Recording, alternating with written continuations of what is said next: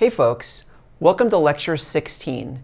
Lecture 16 is the first lecture in which we're moving on from the diversity part of the course to explore the social implications of plants.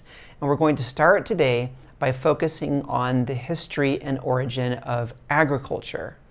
In this lecture, we're going to explore agriculture's history and also think about what changes happen in the domestication of plants. As part of this, we'll look at some of the common food crops that we eat and think about not only their origins, but some of the controversies surrounding their origins. This sets up Lecture 17, which is focused on California's agro-ecosystem. So stay tuned to learn some more about our state's most important crops. Remember, if you have any questions, please don't hesitate to reach out to me. I'm happy to meet with you in a Zoom office hours. You did a fantastic job on midterm 2. We're entering the last part of the quarter, and I look forward to finishing strong with you. Let's get started. Our last lecture was a review for midterm 2, and our current lecture is focused on agriculture. After this, we're going to focus on California's agro-ecosystem. Please make sure you check on Canvas so you can stay up to date with the latest lecture schedule. As an extension to our lectures on agriculture, we are going to watch this movie called Food Evolution. This is currently scheduled on May 21 and May 24. Now, usually we watch this in class and it's a lot of fun, but unfortunately this quarter, given the remote instruction, you're going to need to watch it on your own. It's available in lots of different places.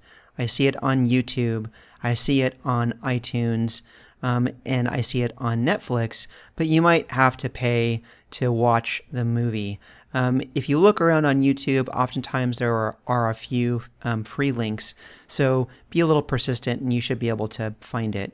But if this presents a financial hardship for you, please send me an email so we can make some different arrangements. So let's move on to apply all of the plant biology we've learned so far and start thinking about the aspects that affect plants and people. And one of the first really interesting and key ones, of course, is agriculture. So let's first think about the origins of agriculture. One of the first things that people think about when they think about the origins of agriculture is where it actually originated. And our best evidence suggests that it originated in this area that is known as the Fertile Crescent. This includes modern countries like Syria, Israel, Lebanon, Jordan, a little bit of Egypt, and Iraq. And so you can see on the map there on the far left, that's that area that's known as the Fertile Crescent. Now, one thing I'll point out to you is that there's a big controversy, and the controversy surrounds whether or not agriculture evolved one time and then spread throughout human society, or it evolved multiple times independently. Now, the best evidence that I can find right now is leaning towards this idea that agriculture evolved multiple times independently about 12,000 years ago. You can see clear evidence of agriculture in paintings from Egypt, as I'm showing you here on the right, and the article that I have linked below has some really good and interesting data that talks about the history of agriculture and how DNA is being used to explore that. Among the interesting parts in the origin of agriculture has been some recent work that points to this idea that agriculture may in fact be a lot older than 12,000 years old.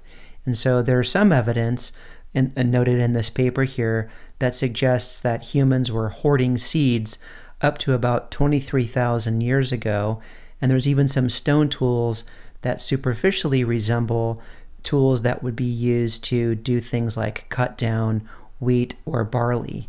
And so this is not something that is 100% resolved, but it appears that agriculture is at least 12,000 years old. Given that we're a plant biology class and not really a history class, we're not going to focus too much on the origin and history of agriculture, but we are going to start thinking about the major crop plants that we eat. And so one interesting question is, where did these plants originate? And so one person, Nikolai Vavilov, has come up with this idea called the centers of origin. And so in his studies, what he did is identified key areas in the world from which the major food crops originated. You can see on this map here that he's identified 9 or 10 areas which he thinks are really important and key to most of the staple food crops that we eat. Part of Vavilov's idea is that he hypothesized that the primary center of origin for a food crop was the geographic area in which that crop had the most living relatives or the highest diversity. So for example, if you want to find out where tomatoes originate, you look for areas in the world which have the most living relatives of tomato. And when you find that, you think that that is where tomatoes originated. Let's move on from the origins of agriculture and start thinking about domestication. The first thing we need to do is distinguish cultivation from domestication. So early agriculture likely involved the cultivation of wild populations. So a good example of this might be collecting plants that you know are edible and planting them around where you live by transplanting them. Domestication is quite different. That's actually what you get when you have cultivation over long periods of time. And that results in some really dramatic changes to the plant, which we'll talk about in just a little bit. Early cultivation likely involved a couple of aspects. One is foraging or storing of seeds or even parts of plants so that you can then take those and then replant them to grow that plant back. And so seeds are obvious, but you might also use parts of plants that have meristems so that they can regrow that part. A good example of that might be a potato. Now, another thing that could happen is habitat modification to favor the growth of plants that you want to eat. So a good example of this is still practiced today by Australian Aborigines, where they go and they burn crops that are naturally occurring there in order to promote the growth of certain key plants that they like to eat.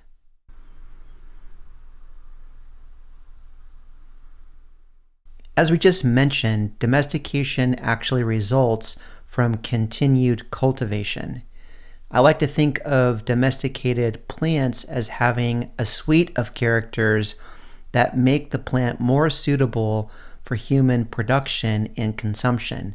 And I call this suite of characters a syndrome.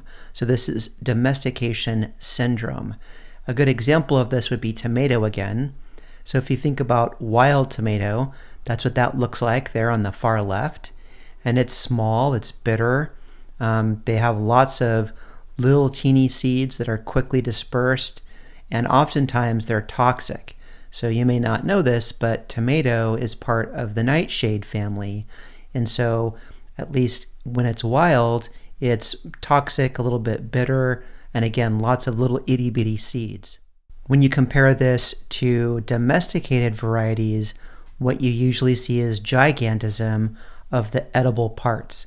So in this case, we go from wild tomato to domesticated tomato, and we see that the tomatoes are nice and big. They have very few or no seeds, and they're non-toxic. So we've gone from small bitter to gigantism and not bitter, lots of little teeny seeds to few seeds or no seeds. And again, that toxicity is removed. One of the questions that frequently comes up when you start thinking about domesticated plants is ploidy. Remember that ploidy refers to the number of copies of chromosomes per cell. Now, whenever you have changes from a normal number of ploidy, you have something that's called polyploidy. And polyploidy can happen in a couple of different ways. It can happen naturally, and there's some groups of animals that do this, and certainly many plants, but it can also happen as a result of hybridization. And so in the origin of many of the food crops that we eat, what has happened is people over many thousands of years have bred naturally occurring relatives to one another to try to drive certain traits that they want to see. For example, like larger fruit size. And so in plants, most of the polyploidy that you see in agriculture is the result of hybridization. Now, don't get confused. Polyploidy does happen in nature and has happened as part of a plant's normal evolution, but in agricultural crops, this is usually the result of hybridization. And there are some consequences to this. For example, although wild pineapples produce lots of seeds and they're hummingbird pollinated, the domesticated varieties don't typically produce seeds, and that means that all of the plants that are pineapples that you see are propagated artificially. And so what happens is clones are essentially made of pineapples in order to grow new pineapples. The same is also true of things like banana. So in thinking about things like pineapple and banana, one of the things we have to come back to is that syndrome of domestication, where instead of lots of little itty-bitty seeds, you get few or no seeds. And so in the case of banana and pineapple, there's no seeds.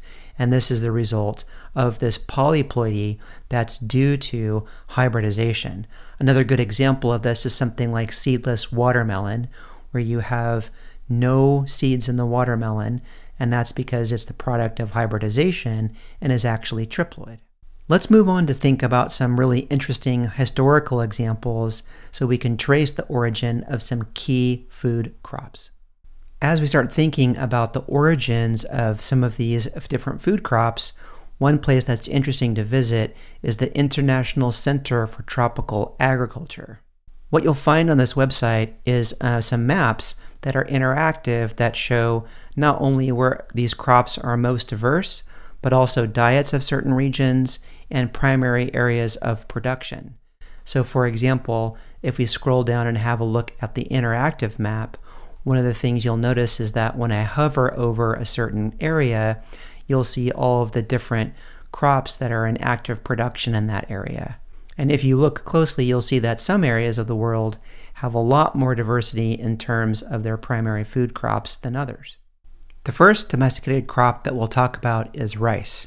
And so clearly rice is an important staple crop for places all around the world. And the best evidence is that rice is at a minimum about 8,000 years old. And that evidence largely comes from the Yangtze River area in China. But it's really not that easy of a story. So let's first think about rice and its domestication syndrome. And that is that in wild rice, which is Oryza rufopogon there on the far right, you have something called a shattering rachis.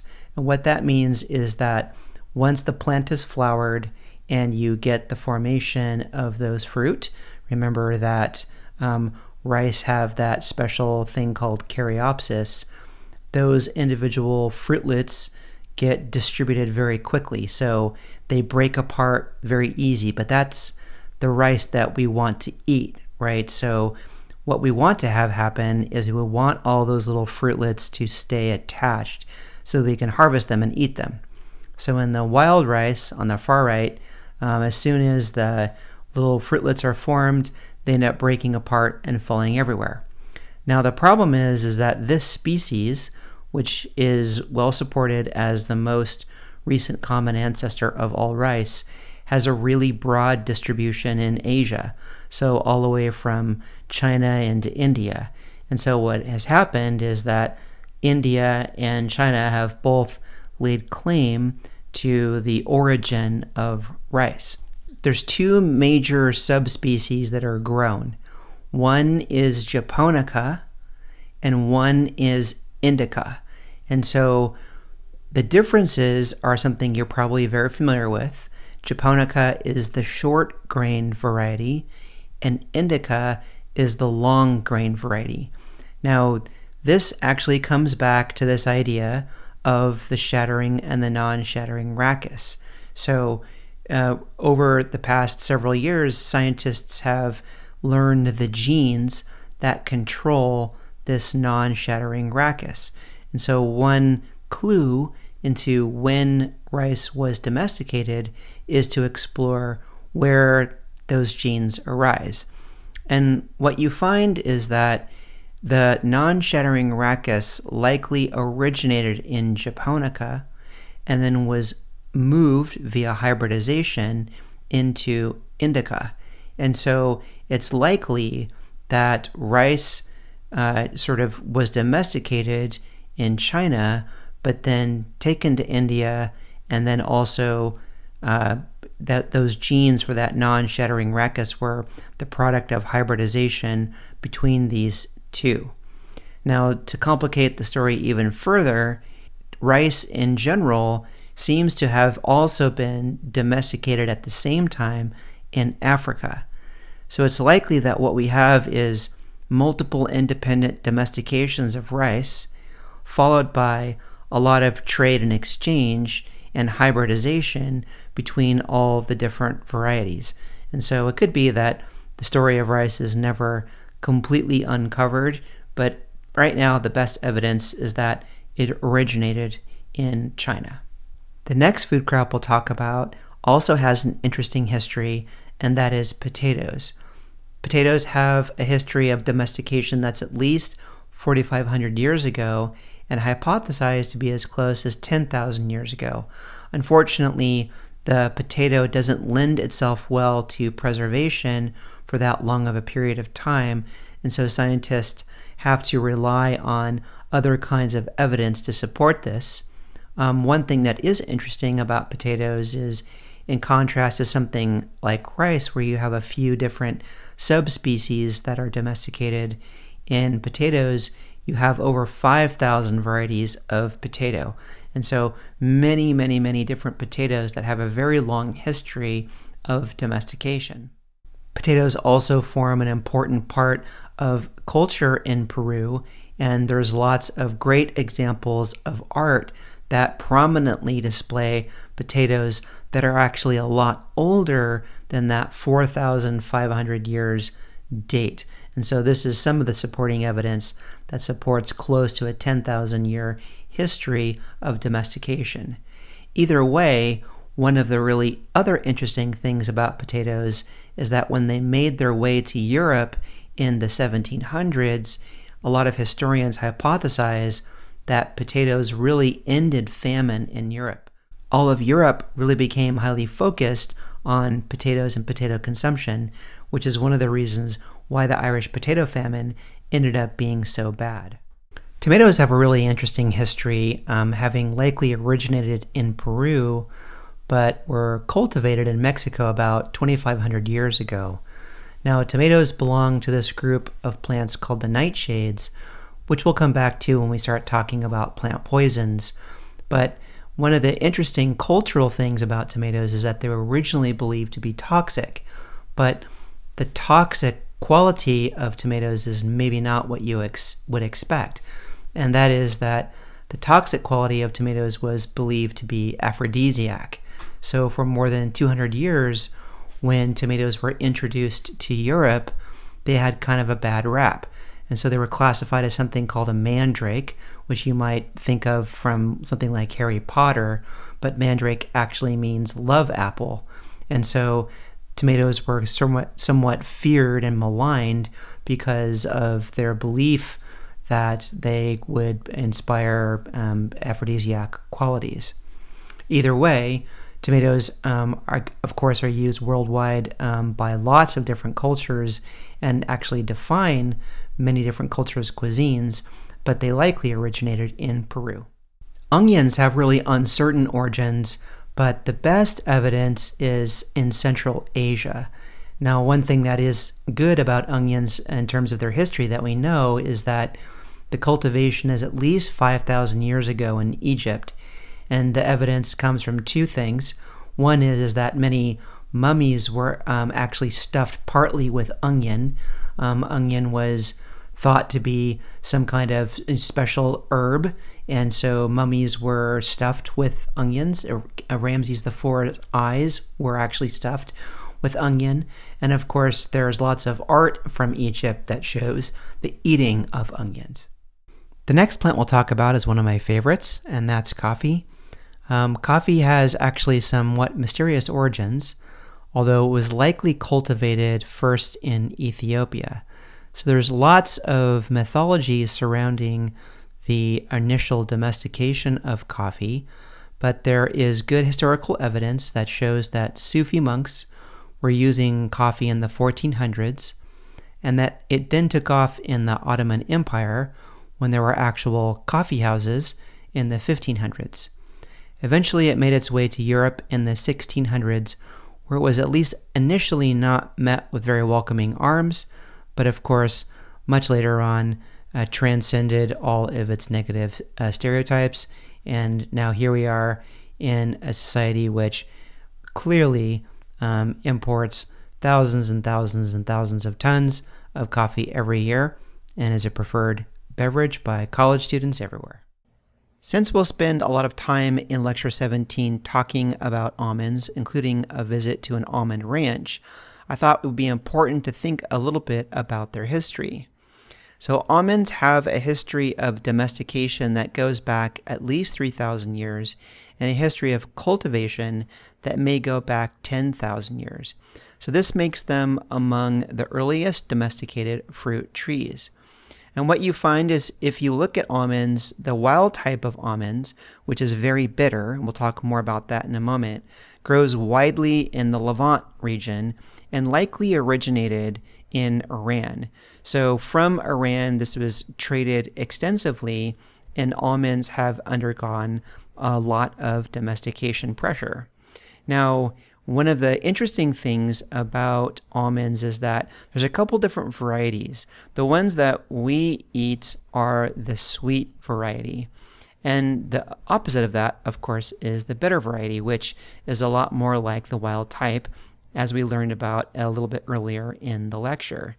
Now, I put a link to this really interesting article which traces the history of understanding that bitterness. So it's important to know that that bitterness actually comes from compounds which, when combined, form cyanide. And so the bitterness is actually, pretty toxic. Again, another one of those features of wild type plants. Now, there's a long history of people at Davis studying almonds, and this person, Meyer Hepner, did a whole bunch of experiments in the early 1900s in Davis, trying to actually control blooming a little bit in almonds to make them a little bit more productive and a little bit more hardy. And what he discovered, and which has been later confirmed, is that the bitterness is actually been dissipated in almonds because it's a product of heterozygosity. Now, if you don't have a genetic background, what this means is that the wild type almond had a double recessive allele, which produces the bitterness. Now, domestication, what the result of that is that the almonds now, the sweeter ones, are actually either heterozygous or homozygous, and most of them, in fact, are homozygous, which is another thing we'll talk about when we talk about California agro-ecosystem and a little bit of genetic engineering in coming lectures. Either way, this person at Davis discovered that one of the products or the results of domestication in almonds is this resultant loss of bitterness because of the dominant big B allele, which makes almonds sweet.